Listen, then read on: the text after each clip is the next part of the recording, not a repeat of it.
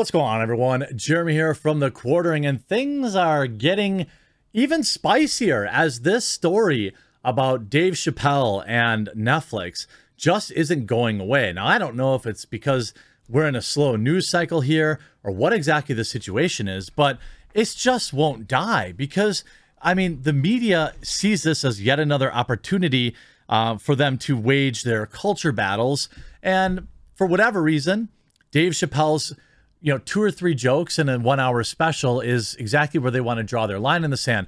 Now we've got a new email that leaked out from the CEO of Netflix and more embarrassing details for the virtual walkout. So they're not even walking out of anything. They're just signing off the internet. Hey, do you play video games? Are you thinking about getting a new gaming PC? Check out Meta PCs. Huge shout out to this video's sponsor, Meta PCs. Now, I know you're not going to run out and quick buy a brand new computer just because I ran this ad, but what I would hope is that you'll keep Meta PCs in mind for a variety of reasons and use my promo code, TheQuartering, to save big at checkout. Look, Meta PCs offers custom configurations. It has insane parts availability. They're one of the few people I see out there with the brand new NVIDIA 3090 in stock and shipping. When you buy from them, they offer you build photos as they work along. When you receive your PC, it's ready to go out of the box. It's 100% US-based sales and support. And one of my favorite things, it's a veteran-owned business. Meta PCs is veteran-owned.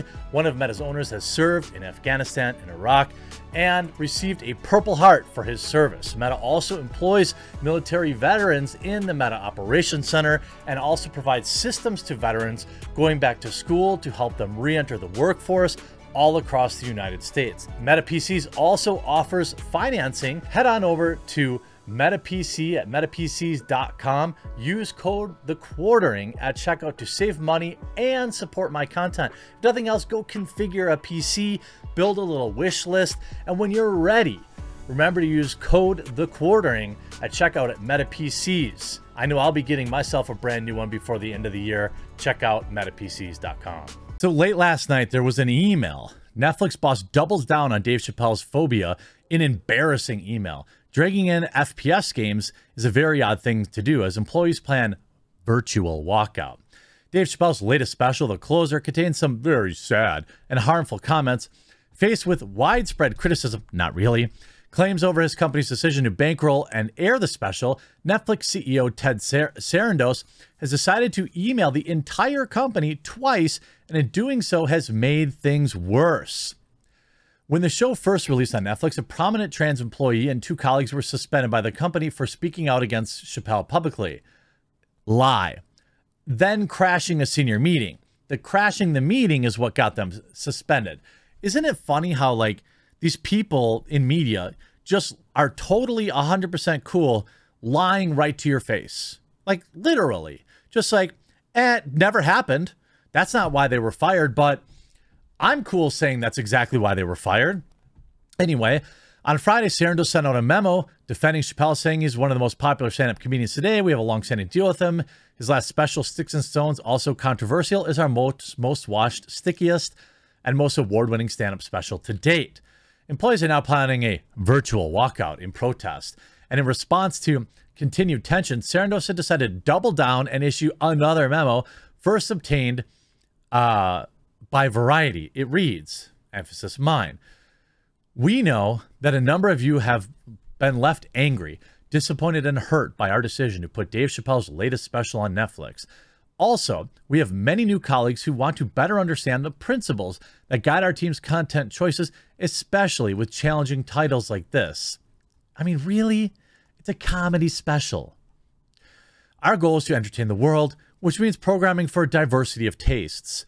The member-centric view has driven our growth over the last 20 years, despite all the competition, and remains Netflix's North Star today.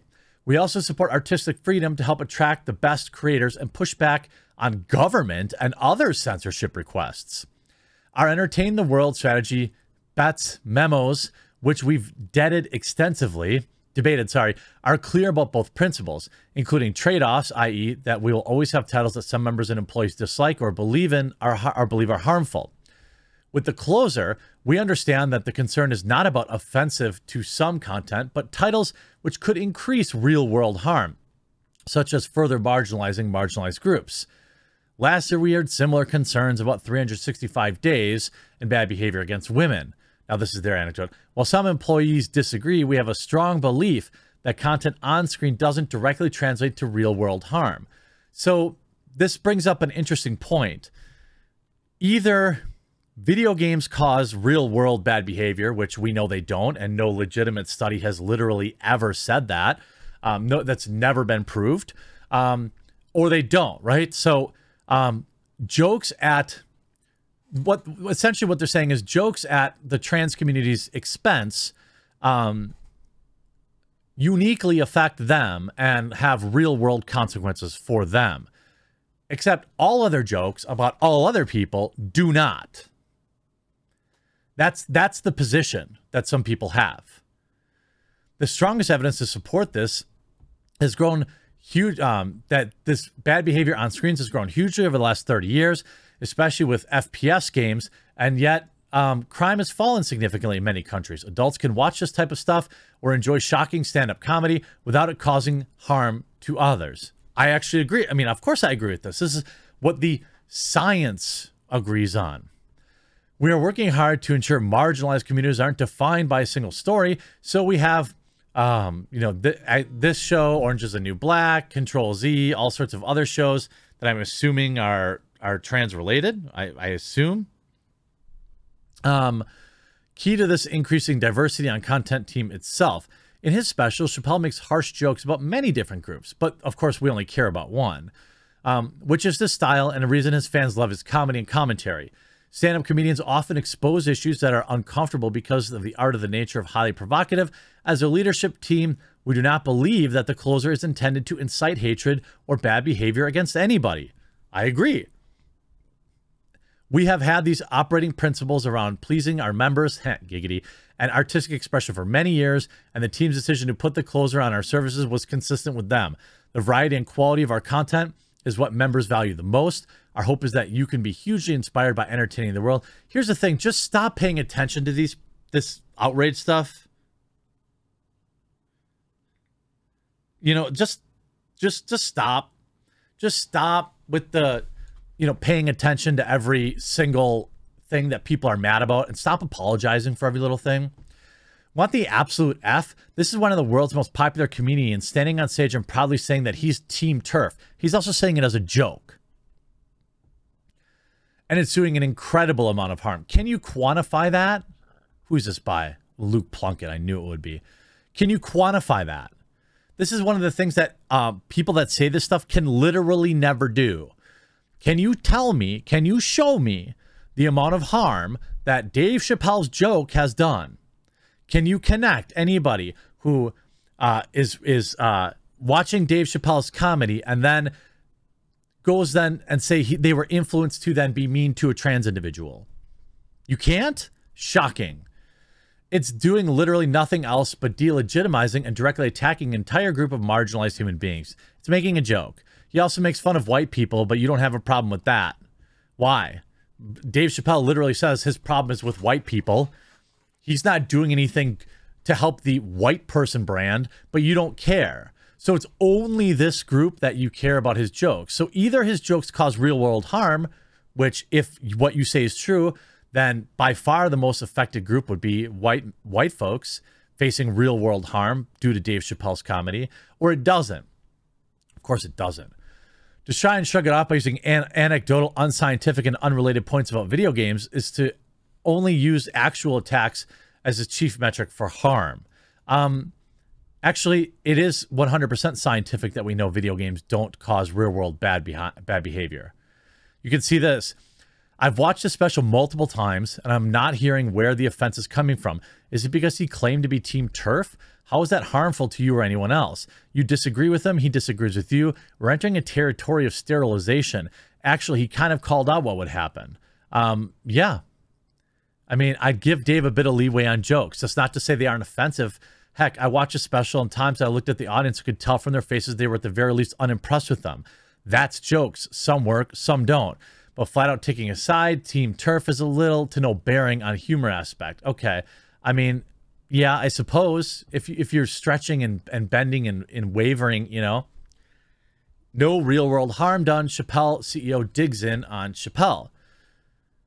It's funny how the media, you know, this is what's frustrating is a video game outlet that is used to these absurd smears against video games causing real world harm suddenly is pretending like comedy is different and that it does have real world harm. By the way, if you haven't yet, there's a red subscribe button down below the video. Please do consider clicking it today.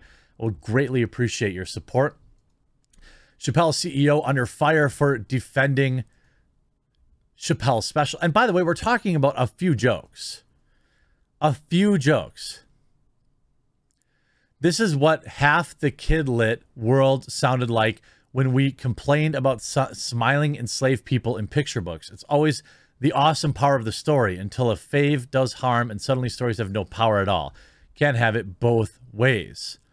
I mean, I suppose. Here's Out Magazine. Absolutely bewildering. The Netflix CEO Ted Sarandos says, we have a strong belief that content on screen doesn't translate to real world harm. When last year they released the Netflix original Disclosure Doc, which included salient scenes like this. Why do I know this person? Reign of Terror. I've seen them. I've said it before. I said again, you can't buy carbon offsets for bigotry. There's no cap and trade for hatred. Oh, this is the Netflix employee. You cannot trash our community one moment and then complain when we don't thank you for the scraps you give us. Hey, nobody's saying you have to be thankful that he made jokes at your expense. But let's dial back the rhetoric about it causing real world harm. If you're going to bring it, at least perhaps consider bringing some evidence. I hope you enjoyed this video. We'll talk to you again real soon.